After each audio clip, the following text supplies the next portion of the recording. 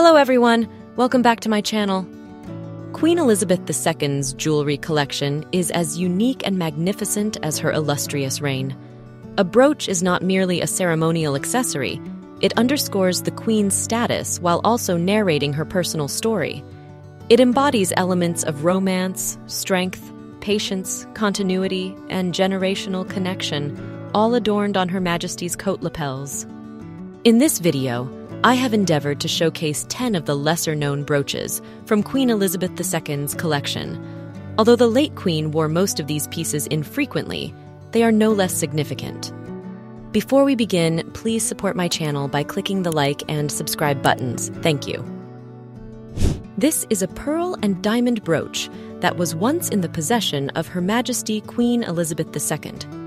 This exquisite piece features a substantial pearl, which is complemented by an intricate floral spray adorned with diamonds.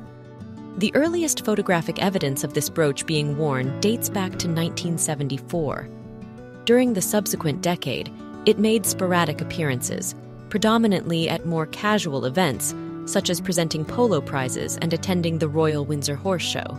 Its provenance remains unclear, and its visibility diminished in the latter years of Queen Elizabeth II's reign. In 1901, King George and Queen Mary undertook an extensive tour of Canada. During their stay in Montreal, Queen Mary was presented with a magnificent enamel and diamond maple leaf brooch. A commemorative book of the tour records that, shortly after dinner on Wednesday, a simple ceremony took place at Lord Strathcona's residence, during which mementos of their visit to Montreal were presented to their Royal Highnesses by the members of the Citizens' Reception Committee. The gift to the Duchess, which was presented by Lady Strathcona and Mrs. Drummond, consisted of a spray of maple leaves crafted in gold and enamel and set with diamonds and pearls. An album of Canadian views accompanied this gift, along with a richly illuminated address, which read, "To Her Royal Highness the Duchess of Cornwall and York, may it please your Royal Highness. As a souvenir of your visit to this city, the members of the Citizens' Reception Committee respectfully ask your gracious acceptance of this jewel, which reproduces in its autumnal tints the maple leaf." A contemporary newspaper reported, "The jewel consists of a spray of 6 maple leaves mounted with diamonds. No two of the maple leaves are alike in form and color. They are of solid 18-karat gold, beautifully enameled in delightfully delicate tones." Notably, when the brooch was not in use, Queen Mary chose to display it in her private apartments rather than storing it away, indicating her deep appreciation for the brooch and its exquisite craftsmanship. The brooch was subsequently inherited by Queen Elizabeth II, who wore it publicly only twice, both times during a visit to Canada in 2010. In January 1947, Princess Elizabeth undertook the ceremonial launch of the flagship aircraft of the British Overseas Airways Corporation, christened Elizabeth of England. During this event, she christened the plane by pouring champagne onto its nose from a George III silver beer jug, dated 1766. To commemorate this occasion, the BOAC presented her with a brooch designed in the form of their logo. This brooch is adorned with diamonds and features 2 rows of baguette-cut sapphires for accentuation. In The Queen's Jewels by Leslie Field, it is noted that Queen Elizabeth II typically wore this brooch when flying with BOAC. However, it was one of many brooches in her collection that was worn periodically before being set aside. On her 21st birthday in April 1947, Queen Elizabeth II made a poignant vow, "I declare before you all that my whole life, whether it be long or short, shall be devoted to your service and the service of our great imperial family to which we all belong. But I shall not have strength to carry out this resolution alone unless you join in it with me as I now invite you to do. I know that your support will be unfailingly given. God help me to make good my vow, and God bless all of you who are willing to share in it." She remained steadfast to this promise for the next 75 years. Among the numerous glittering gifts she received for her 21st birthday was a 6-petal diamond flower brooch, presented by members of the royal household.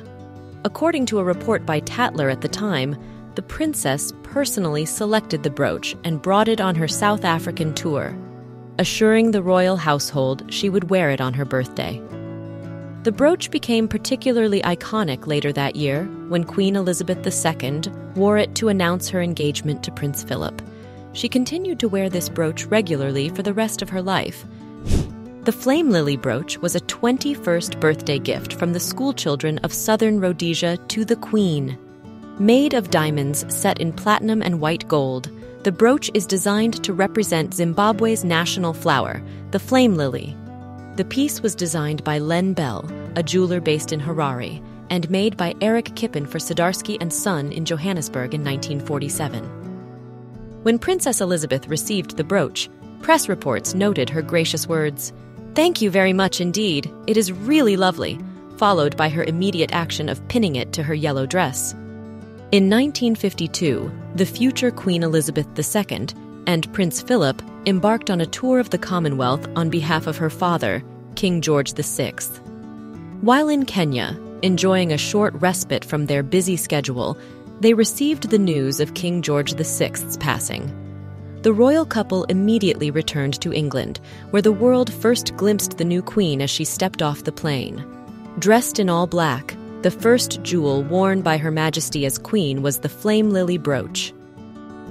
This particular brooch was another gift for Queen Elizabeth II's 21st birthday in 1947 from the Girl Guide movement. The brooch is designed as 3 trefoils, symbolizing the Guide badge, and is adorned with diamonds, rubies, sapphires, and topaz. Over 500,000 Girl Guides members contributed a penny each towards the creation of this gift. Queen Elizabeth II and Princess Margaret had been members of the Girl Guides since 1937, when they established the first Buckingham Palace Guides. This group consisted of 20 girls, all daughters of court officials and palace employees, with their cousin Lady Patricia Mountbatten serving as patrol leader. Based at Buckingham Palace, the group engaged in typical Girl Guide activities such as hiking, making campfires, learning first aid, and earning badges. During World War II, their activities continued at Windsor Castle, where they also contributed to the war effort. Reflecting on her experience, the Queen later remarked, "I have fond memories of my years as a sea ranger and of becoming Chief Ranger of the British Empire and then patron of the Guiding Association. While the core values remain constant, I have been delighted to watch it evolve, led by the ambitions and needs of the girls of today." This brooch was gifted to Queen Elizabeth II by Michelle Obama during the state visit to the United Kingdom in 2011. President Obama later recalled that Michelle had carefully considered what would be an appropriate gift for Her Majesty. She ultimately chose a brooch from Tiny Jewel Box, a jewelry shop in Washington, D.C. The brooch is exquisitely designed as a flower, incorporating moss agate and diamonds set in 14-karat gold. The Queen first wore this brooch on the evening following the state banquet. Michelle Obama later remarked how, despite the opulence of Her Majesty's attire and the magnificent jewelry she typically wore, she chose to adorn her outfit with the modest brooch gifted by the Obamas. This particular piece holds special significance as moss agate is unique within the Queen's collection. As a gift received in her official capacity as Queen, it now forms part of the royal collection.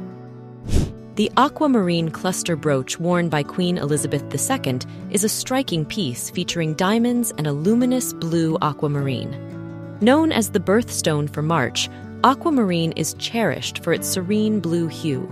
The brooch is distinctive in its design, characterized by circular sections that form the outer diamond cluster and floral motifs nestled between these circles and the central aquamarine. The exact provenance of the brooch remains uncertain.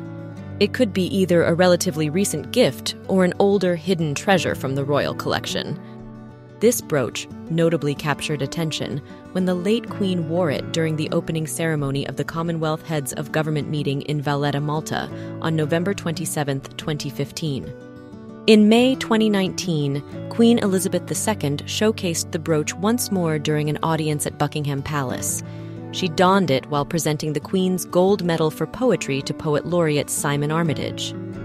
Following Queen Elizabeth II's passing in 2022, the brooch has not been seen publicly, but it remains a cherished piece in the royal collection.